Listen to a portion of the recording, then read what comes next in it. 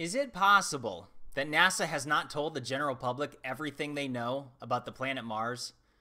Take, for example, the popular discussion on whether life ever existed on Mars, which NASA has stated was possible, but it had to have been at least 3, closer to 4 billion years ago, based on evidence of oceans, lakes, and rivers once existing on Mars. However, how could these terrain features, which are found throughout virtually the entire surface of Mars, have survived billions of years of erosion and routine sandstorms of tropical storm strength, as I'll be discussing here shortly? Let me start off by showing you a very short clip that I edited down of a conversation between Congressman Rohrabacher and a NASA executive in July of this year, which you may have seen. I made a video on this topic, and I'll include a link for it at the end of this video. But for this video, I'm making a completely different point. So take a look at this, ignore the part about ancient civilization, and let's discuss.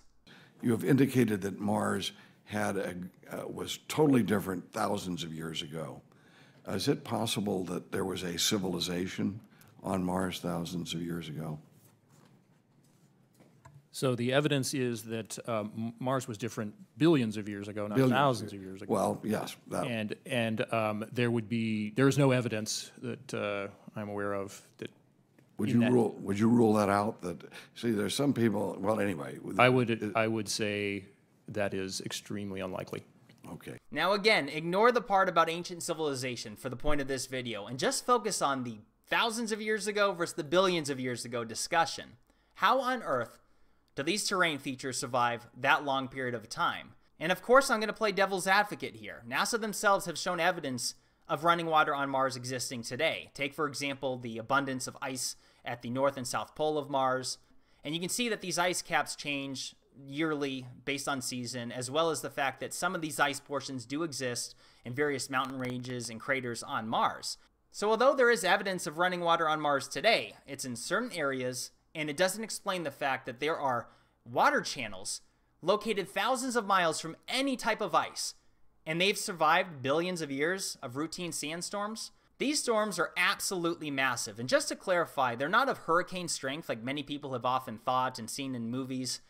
Yet they're tropical storm strength, 70 miles an hour, and they are so massive that many of them can only truly be appreciated from orbit and satellite imagery. And you can see here that many of these storms will cover the entire planet and go on for hours on end and days on end in some cases. And the effects of these storms on the surface are massive, and you can see here the differences on how the terrain changes based off just one storm. So if NASA is so adamant that the surface of Mars was different 3, closer to 4 billion years ago, which, by the way, dig into that. I'll have to make, this is just going to be part 1. There's other points to be made, so look forward to other videos. But if you look at the fine print on how they explain these billions of years, I mean, it doesn't really make sense, and they don't have a way to prove it. I mean, have we sent people to Mars to do the testing? These rovers can only do so much. So how can they honestly state 3 billion years, 4 billion years? Why not 1 billion? Why not 500 million? So getting away from those time frames, we've seen the evidence that just one massive storm completely changes the terrain of Mars altogether. So how many sandstorms would have happened over, 3, 4 billion years? There's certainly more than one a year. I don't have a specific number other than that they are routine and they happen frequently.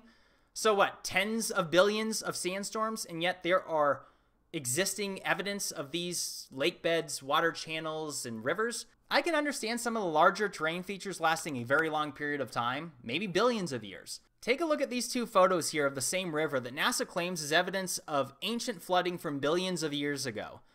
This river is nearly 1,000 miles long, 1,000 feet deep, and almost 4.5 miles across. Absolutely massive. And yet they think that this would survive billions of years of erosion. How many tens of billions of sandstorms is that? That would cover it up and re-expose it. The winds and sand of time would wear away at the edges. And we're supposed to believe that this much evidence would survive 3 billion years?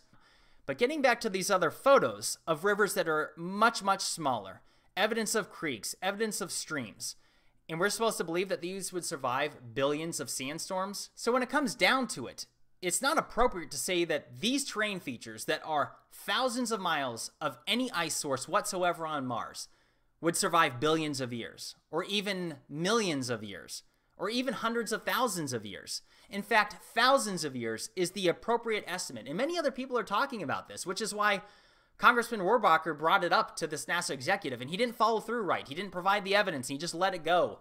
He got weak in the moment. But clearly, you can see and just think for yourself that there's more to this story here. These terrain features do not survive billions of years. They don't survive millions of years. And I'm not saying none of them would. Perhaps they're, when you have a 1,000-foot deep river, maybe that would survive a certain period of time, a very long period of time. But billions? Guys, clearly there's far more to the story of Mars than what we've been told. And there's other key points that are worthy of mention. So consider this video just part 1. And there will be others to come where I outline evidence of massive contradiction from what NASA has told us based on evidence that we can see for ourselves. So I'll leave it at that. Like and subscribe and leave me a comment. Share your thoughts on all of this. And I have many other videos to come on a whole wide variety of topics. Take care, everybody.